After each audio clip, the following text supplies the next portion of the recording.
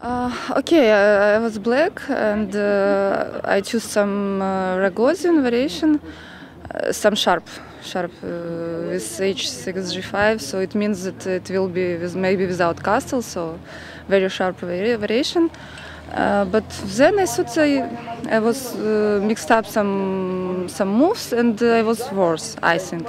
But maybe she wasn't precise play good, and I equalized. So then it was equal, but I was low on the time, very much. So I was inside, not already. I don't know. I has 5 minutes against 50. So well, we started our calculations. She pushed e4 in the center.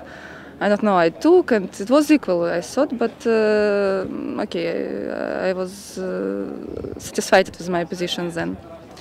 I don't know. And inside, not she blundered. Maybe I don't know what happened. So, as I know, we are second place now. Yeah, I don't know. I'm not sure. But of course, we are just searching for medal.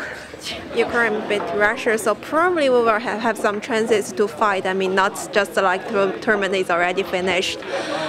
But I mean, our team, there's still one player playing, and her game right now is kind of worse. So we hope that if she can save this game, so we will fight until the last round.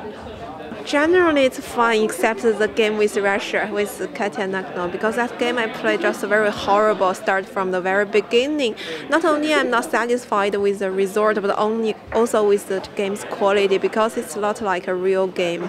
And also it influenced my team's result, so I'm kind of upset for that. And besides this one, the other games are fine.